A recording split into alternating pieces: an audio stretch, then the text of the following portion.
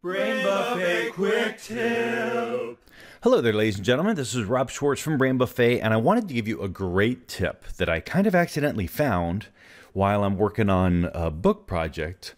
And I got this new laptop that had a touch screen, and the touch screen automatically sort of increased the interface for Photoshop, and I couldn't make it smaller, and it was driving me absolutely crazy. And I finally found it, but then I realized, man, when I'm working full resolution, all the icons and everything are so small. So when I do the tutorials, it's hard for people to see menus and stuff. Well, and by the way, I want to show you on this video, because I'm going to render it down smaller, but you can see I'm in full, like, quad HD. I think this is what they call this, 2560 by 1440. Really a detailed resolution. But my icons are really huge, the text is really big, and I just wanted to show you this setting. This is really great for teachers or trainers, anybody, where you need to take a screenshot of Photoshop and you want to have a little bit better quality. So you can get to it by simply going to Edit, Preferences, and I know that's somewhere else on the Mac. I think it's under File, Preferences on the Mac. And you go to Interface. And on this screen, you just want to change these two settings where it says Text right here under Interface.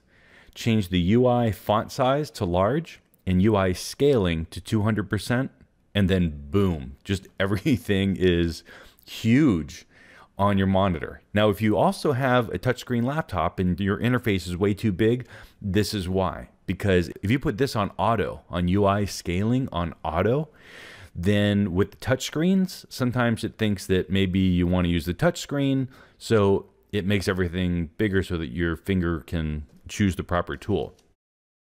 So if you're having a problem and it's on auto, just change it to 100% and that will get you back to regular Photoshop size. Actually, let me do that now, and I'm going to put the font size back to, boy, I don't remember what the default was here. So assume medium. Yeah. And I'm going to tell it okay and reopen and check it out.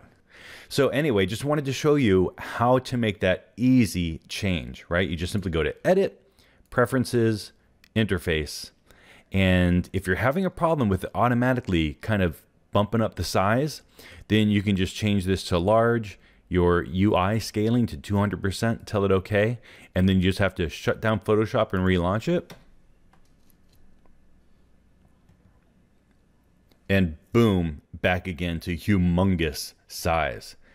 So anyway, that's it. Just want to show you that really awesome tip. Comes in handy when you need screenshots for worksheets, or maybe in your classroom, or if you're writing a book and you need some screenshots, and when you blow things up, you don't want them to be so distorted. So anyway, just kind of cool tips. Thought I'd let you know.